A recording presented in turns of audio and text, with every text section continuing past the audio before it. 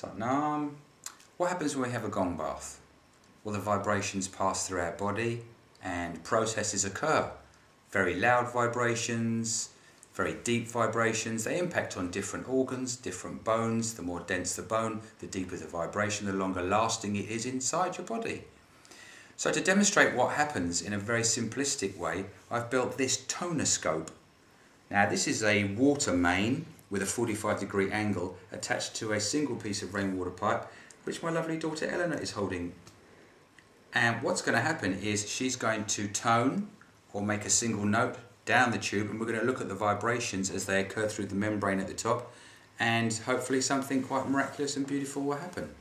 Eleanor, take it away.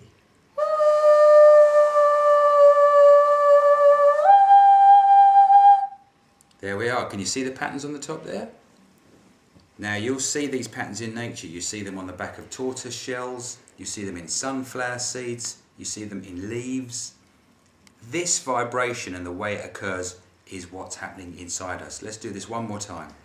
A little bit more granulated sugar on the top. You can use salt as well. Take it away.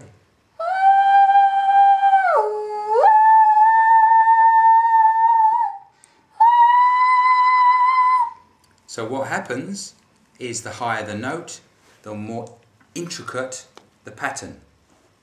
So once you get into ultrasound, things are very, very different.